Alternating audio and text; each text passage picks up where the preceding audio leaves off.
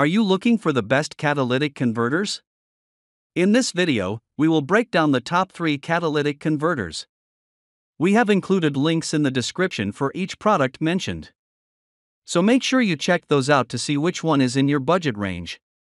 At number 1. Autosaver 88. Intended for Toyota Prius, the Autosaver 88 high-flow series accommodates engine sizes of up to 1.5 L and will hardly introduce back pressure. The stainless steel outer shell construction does a great job of shielding the inner components of the converter as well as protecting the lower parts of your car from high temperatures. The precious metal loading and internal substrates have been carefully designed for maximum efficiency. This model comes with all the necessary mounting hardware, bolts and springs, and bolts fairly easily onto the exhaust manifold. You just have to ensure that the old pipe and the new catalytic converter pipe are compatible. At number 2. Walker 15038.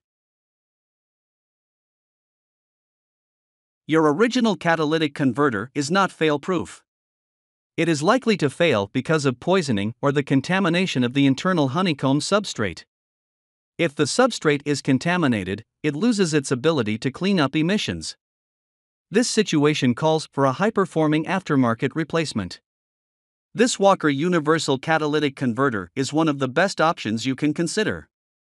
It is a universal CAT, so it works with most vehicles out there.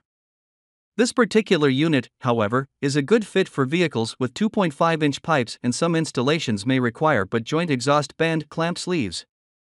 No break-in is necessary after installation with this unit.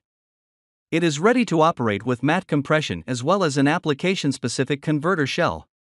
At number 3. Yita Motor High-Flow Catalytic Converter.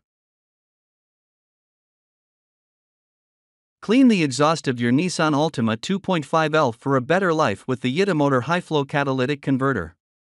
It is an EPA-compliant unit that will help your car reduce harmful emissions. This direct-fit CAT, however, may take a while to install.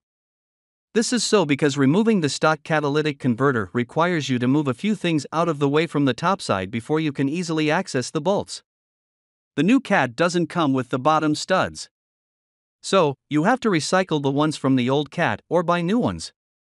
But once it fits, the unit works just fine, and it may even exceed the original equipment's quality and performance. The precious metal loading and premium internal substrate ensure that you get maximum efficiency, especially when driving over longer distances.